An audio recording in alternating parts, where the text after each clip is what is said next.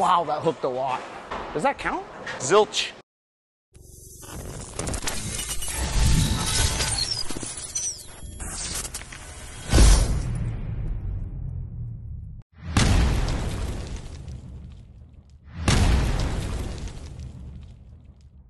Welcome back to JR Pro Shop Vids. Today we are reviewing the new Rubicon UC3 from Roto Grip. So you may be wondering, why do we not have the original Rubicon and the Rubicon UC2 here? Well, it's because this ball is a urethane bowling ball. Cool, right? So today we're going to compare it to the Storm Fast Pitch, one of Storm's best urethanes, and Jung's favorite urethane. So this Rubicon UC3 features the same Rondure Core found in the original and the UC2, and the cover is the Tour-Ethane Pearl Coverstock. So that means it's a urethane, but also a pearl coverstock paired with the Rondure Core, which is asymmetrical. To say the least, this is not a very usual combo, an asym core with a pearl urethane coverstock. It'll be really interesting to see out there. My expectation, because it's a pearl coverstock, I believe it will hook later down the lane and hook a little bit more due to its asymmetrical core. I think it might hook a little bit more than the fast pitch, and I'm really curious to see what its motion is like down lane. It might even be able to compare with the purple hammer. Ooh, be interesting. Today we're bowling on two different patterns. First off, it is 42-foot carbon, a 10-to-1 house shot, super easy, dry on the outside, a lot of oil in the middle, but not specifically meant for urethane bowling balls. And to show off these balls' true power, we are throwing on 36-foot Pegasus. Pegasus has a 4-to-1 ratio, a challenge pattern. It's pretty hard, I would say, but Jung can definitely do it, because pro bowler. Before we head out on the lanes, make sure to check out shop.jrproshop.com. Buy our new merch, it's really nice. Now, let's see what Jung has to do on the lanes.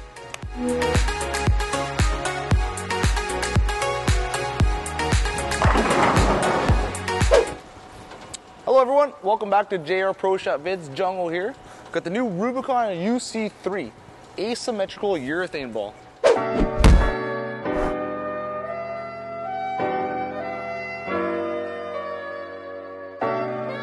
Something you don't really see too often, so this is going to be really interesting. If you watch some of the Rubicon vids before, they're reactive, they hook a lot. They're in the HP3 line, so really aggressive bowling balls. So we got that core wrapped around with a urethane cover. So let's see how it goes. House shot here, we're gonna play a little bit further to the right. Let's try and hit 12 here at the arrows.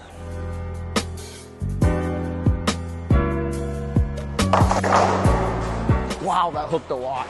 Wow. I did miss a little bit right there, got it to the dry a little bit early. So let's try and hit my mark this time, 12. Keep it in the oil a little bit longer. But I can already tell this ball hooks a ton for being a urethane. Okay, we're gonna line up in the same spot here and try and hit 12 instead of 10.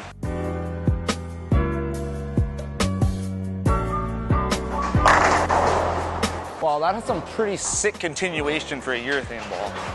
Holy, that is something you don't really see at all.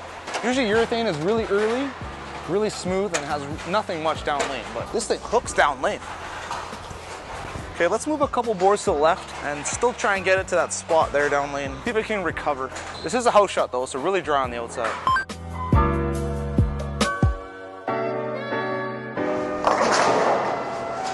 Okay, not a bad shot, but as you can see, just a little bit more oil, and it doesn't quite pick up enough. So you definitely do need really dry boards to the right. Let's try that again. Let's try that same shot, but I'll slow the ball speed down.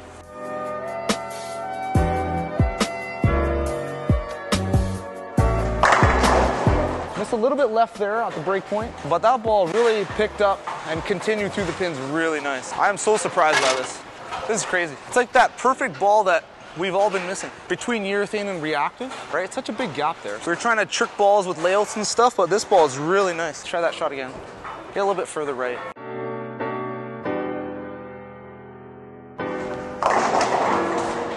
Yeah, a little steep through the front there, which means got the ball to the right a little too early. Hit it back, hit the head pin. Just not enough boards covered. So with that, let's throw the fast pitch here.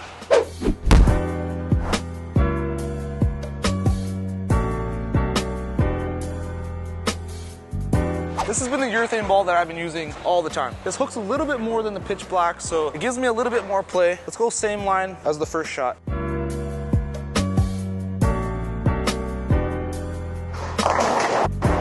Yeah, see that? Just early and then nothing down lane. That's what Urethane's supposed to do. That's what Urethane does. So that definitely hooks maybe 4 or 5 boards less than the UC3 already, that I can see. So let's move a couple boards to the right and let's get to the dry a little bit quicker.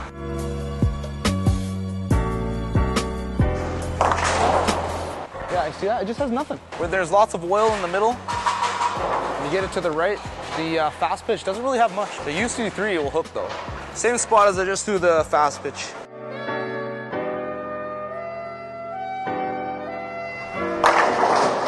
Like, that ball has way more hook potential. It's crazy. Flares a lot. Got that UC2 and 1 core, the Rubicon Core. Yeah, that hooks a fast pitch by a ton. All right, let's see if we can get to the oil a little bit and slow hook it. Let's see if it hooks. See if it comes back around the corner. 22 with the feet. See if we can get out to 5 here.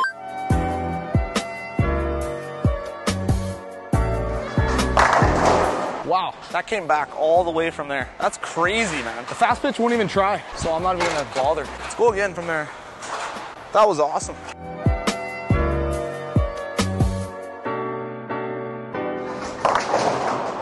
All right, felt that was really good off the hand, just missed a little bit left into the oil. You can see it just did not make the corner. Even though it's asymmetric core, really strong, still need those dry boards. Still needs to pick up in the dry. Still allergic to oil a little bit. We'll throw the fast pitch on that line and just show you how much less it hooks. Really tough to swing Urethane. Okay, same line with the fast pitch. Probably get 3 off the right here. Let's go really slow.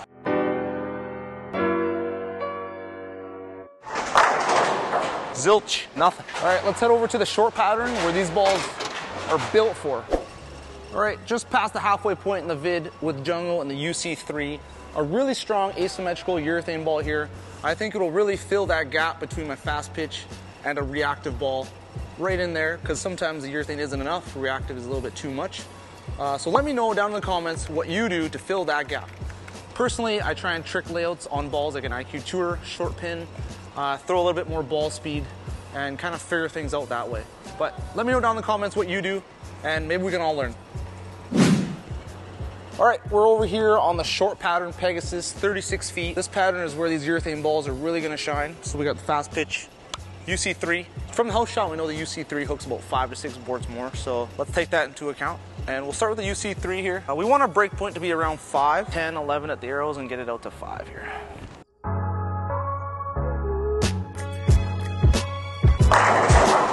That ball's nuts. I've never had a urethane ball do that. But then again, I haven't thrown a purple, so who knows. That ball really continuous down lane where the other urethanes just aren't. Okay, going right into the fast pitch here. I'm gonna move 5 boards right away, standing on 7. So this is gonna be around 7 at the arrows up to 5. This should be good for the fast pitch.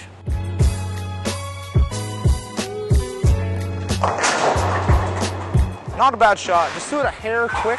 You can see the difference in reaction right away. Fast pitch definitely earlier, smoother, way less hook. Just throw that again, try to hit the pocket. And then we'll throw the UC3 right on top of it.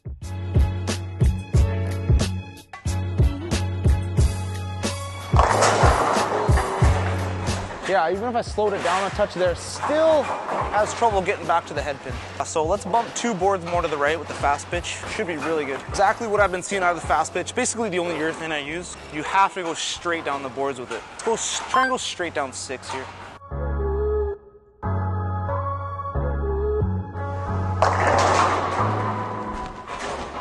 All right, move 2 boards there to the right. Really good reaction, 444. You can tell like 5, 6, 7 boards maybe, weaker than the UC3. Craziness.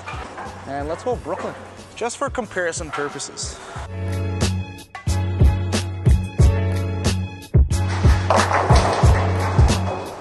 Right, I may have missed a hair to the right there. I just checked up Brooklyn through the nose.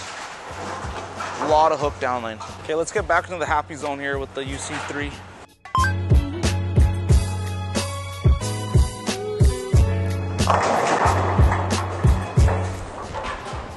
Wow, such a good sign rolling the 2. Just got to round it just a hair, just to not quite hook enough to go flush, but still got there, got a strike.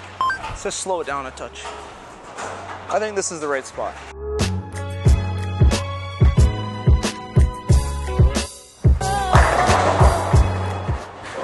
Ooh, does that count?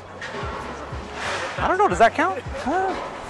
But as you can see, ball reaction wise, Really sharp, continuous for a urethane piece. Let's move a couple left and slow hook it out to the ditch. Really got to slow it down here.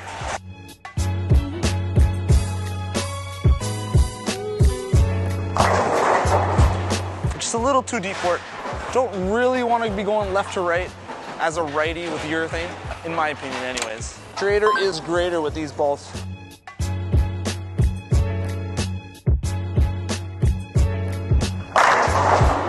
Okay, that read perfectly. A little earlier than the last shot, but still really continuous. Straighter is greater, I think. That was nice. Let's do that again.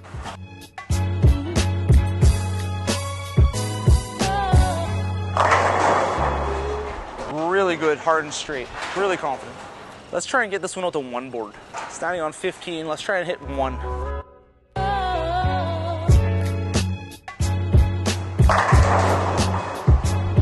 That ball is dirty. All right, let's go have a chat in the shop.